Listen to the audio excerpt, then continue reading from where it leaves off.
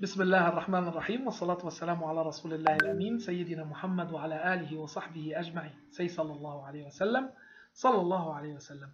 So this is a kind of a special session because I had the feeling that people understood, or students, they understood what is the relationship between the pronoun and the antecedent and how to make them agree. So no one is going to use, for example, she or it for Abd Salam, okay? Because we need to use a he with Abd Salam. But I had the feeling that people had this problem of mistaken, okay, the subject pronouns with the object pronouns, okay, which we haven't studied this year because we're going to study them next year in grade 5.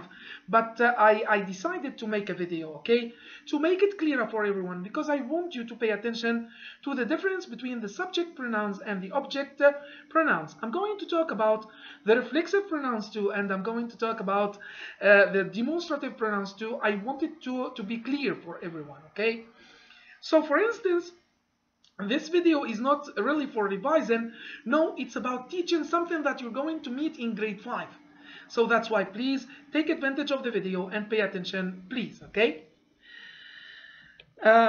So here, yes, okay. So here, as we have said before, okay, I'm going to work on this page. Maybe I'm going to use another page because I'm not going to talk about the pronoun and the antecedent agreement because everyone knows that it's too easy. For example, when I say Ali plays, I'm not going to use she here. I'm not going to use they here. I'm going to use, of course, he. It has to follow the antecedent is what the pronoun is going to replace. It's the noun that the pronoun is going to replace. So, of course, it has to follow in gender, in person, and in number. Here, of course, on purpose, I have chosen she because it's not the same gender. So it's not going to agree. I have on purpose chosen they because it doesn't agree in number because we are talking about one person. So they is not going to work. And of course here we are talking about the third person. Everyone knows that we are talking about the third person. So we need to use he, which is singular, which is masculine, and it follows, okay, or it agrees in number and in gender. So it's going to be the perfect subject pronoun to replace Ali. Now the problem is not with the subject pronoun and the object pronouns, okay? The problem is with this sentence, and pay attention. Malik helped Tamim. Of course, everyone knows that we have a verb here, which is the verb to help. What I want you to pay attention to, please, grade 4. Always ask yourself this question. Who is the doer of the verb and who is the receiver of the verb? Of course, here we have the verb to help. Who did the action of helping and who received the action of helping? Okay? Because when we're going to use pronouns instead of using nouns here, it's going to be different. Okay? So, of course, everyone knows that Malik is the one who is given help. However, Tamim is the one who is receiving help. So the doer of the verb is always a subject pronoun. Always a subject pronoun, please. We cannot say here, me help Tamim. Never. Because me is an object pronoun, okay? Whenever you have a receiver of the action, it's going to be me. However, Malik is going to be he. He is a subject pronoun, okay? He helped Tamim. He helped he. Look, teacher, it agrees in number, in gender, and in person. He for Tamim. Correct. But it's a subject pronoun. It's not an object pronoun. Tamim here is a receiver of the action. Okay? So the receiver of the action is going to have an object pronoun, not a subject pronoun. And the perfect object pronoun for Tamim, because he is a male, because he is singular, it's going to be him. So he helped him. What are the subject pronouns in English? I, when I am the doer of the verb. He, when he is the doer of the verb. She, when she is the doer of the verb. It, when the cat is the doer of the verb. And I'm giving an example, the cat. It can stand for many things. You, when you are the doer of the verb, and we're going to talk about you here, because it's going to be the same here and here.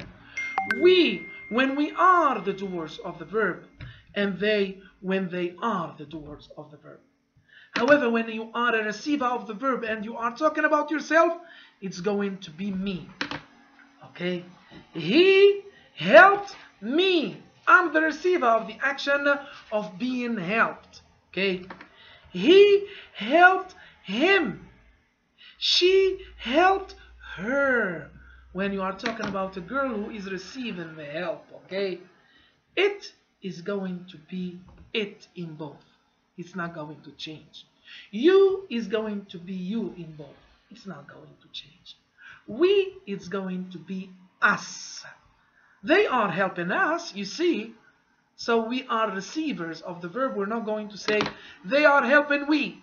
And I have some students who are going to say they are helping our. No, never. They are helping us. It's an object pronoun. We are receiving the action of being helped. Okay? They are helping them. So here, I'm sorry for changing the page. You see, so them are receiving the action. They are not the doer of the action. I hope that you understood that forever. Another trick, please.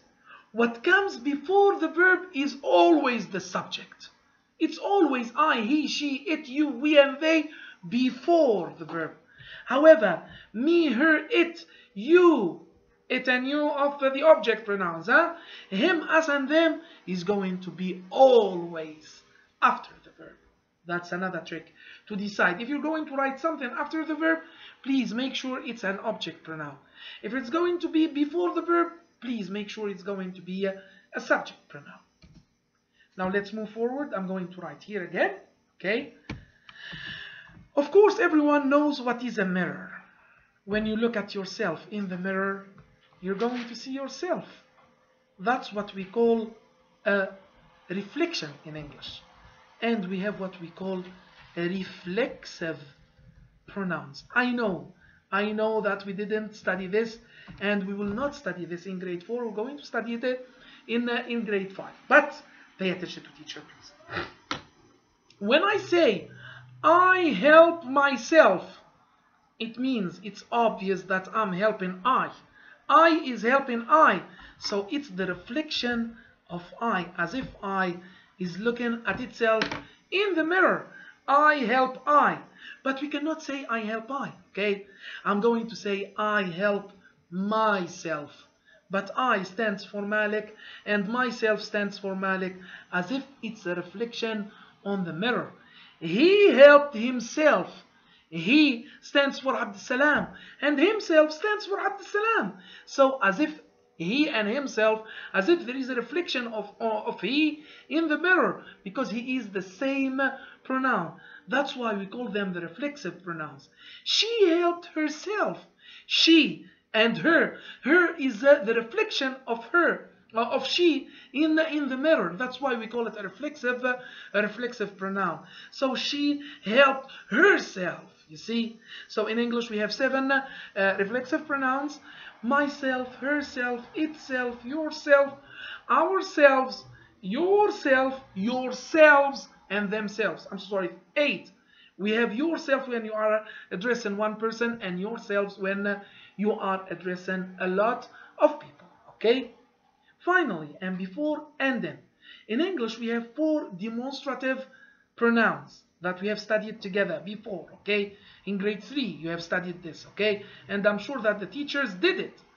When you are talking about one pen which is next to you, you're going to say this pen.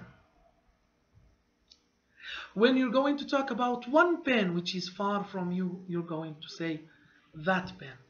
When you're going to talk about a lot of pens which are next to you, say these pens. Look, look, look, these pens. And if the pens are far from you, you're going to say those pens. It's merely a revision of something that we're going to study in grade 5, but we need it. Thank you so much. See you tomorrow. Love you all. Goodbye.